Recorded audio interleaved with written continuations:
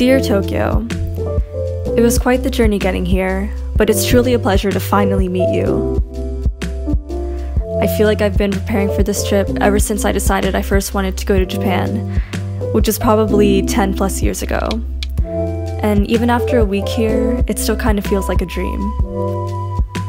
Coming from a school in the middle of Manhattan, I'm no stranger to a big city, but you, Tokyo, are an entirely different world.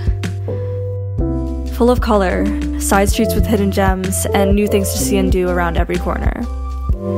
Your subway cars are definitely as crowded as they say they are, but they're also as clean and work as efficiently as people say they do. And those heated cushion seats are a lifesaver after a day of walking out in the cold. Your convenience stores truly are the definition of convenience. I'm pretty sure I've visited one every day since I've gotten here.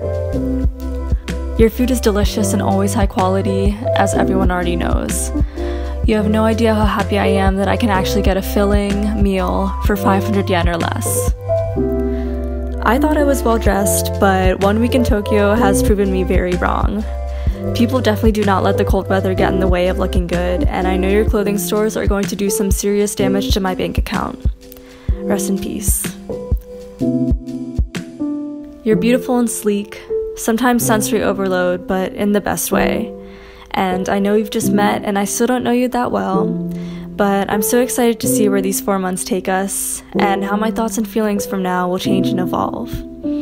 Thanks for having me, Tokyo.